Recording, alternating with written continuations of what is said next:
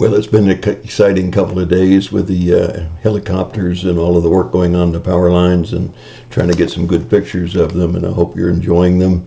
Put them up on YouTube as well as sent them out to you, and I hope that you'll enjoy them. If you think somebody else will enjoy them, refer them to my YouTube channel and let them pick off the Tryon power lines video. Today we're continuing with our chronological Bible, and we're in one of my favorite stories, or events is a better word to say.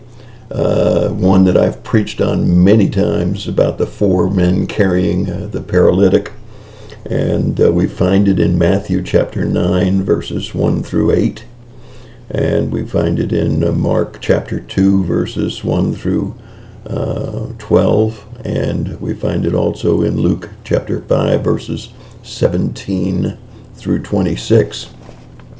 This is the 9th event of 55 events that happened in the Galilean ministry of Jesus around AD 27 and chronological order, and we find that Jesus slipped away to pray. I think that's significant when we read those words, and it's easy to skip over that one little verse, verse 16 in Luke and chapter 5, because Jesus did that often. It ought to tell you that he didn't just preach it, he practiced it. He recognized that prayer was important, to talk to the Father, be sure he was in tune with everything the Father wanted him to do, and we should be doing the same thing. And as he's teaching in a home, and there are some men that really truly believe that they have a paralytic friend who could be healed by Jesus. They had faith that Jesus could heal him. They weren't going to waste their time carrying a paralytic to a house unless they felt that Jesus could do it. But I want you to notice that it tells us in these accounts of this particular event that they weren't able to get through the door to bring this man to Jesus. And the title of the message that I preach, or one of the messages that I preach on this, is On the Way or In the Way. And here's a man that's desperately in need of Jesus' healing, and the people, even though their intentions were good, listening to Jesus, they got in the way.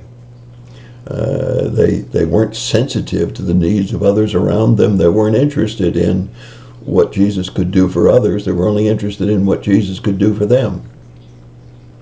If the shoe fits, don't put it on. I really believe that we need to be sensitive to people around us, and we need to bring people to Jesus and not get in the way of people being brought to Jesus, however we might block that. In any case, they have to go up on the roof. They rip off a section of the roof. Somebody's going to have to pay for that, so obviously they're willing to pay the price. They're willing to go through all of the effort, and they're still believing. And obviously this man on the stretcher, especially when he's brought up on the roof and getting ready to be lowered down, has to have the faith that Jesus could do something if he was lowered down. And of course he is successfully lowered down before Jesus, and Jesus says something astonishing. He says, "Your sins are forgiven." Well, you say, well, but he came for healing. He came so he could walk again. But Jesus knows the thoughts of all of those around, and he knew the thoughts of those that were saying, well, how can you possibly forgive sins, and why aren't you healing this man? And so he says, in order that you might believe, he says to the man, take up your pallet and leave. And the man does just that. It's a wonderful, wonderful event that tells us that Jesus saw the healing as a secondary, not as nearly as important as the forgiveness of sins. And notice that it's the faith of both the man on the stretcher and those that brought him in that Jesus honors, that faith that even a paralytic could rise up and walk. And he does it immediately. And he certainly puts those that are questioning his ability and who he is, puts them to shame, because he does exactly what he said he could do.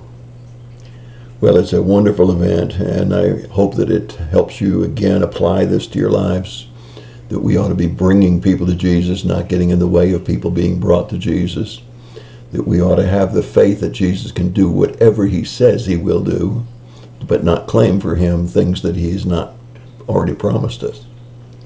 And then we also ought to recognize that Jesus put clearly in perspective the temporal healing versus the forgiveness of sins. And that's my thought for the day. God bless you and have a great day.